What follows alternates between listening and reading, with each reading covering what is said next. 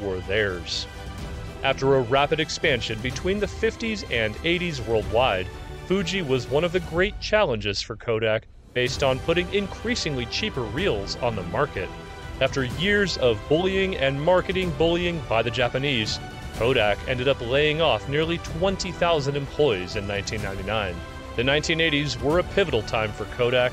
The decision to spend 1988 about $5.1 billion to buy Sterling Drug, the pharmaceutical company that ended up selling Bayer for about $1.5 billion in 1994.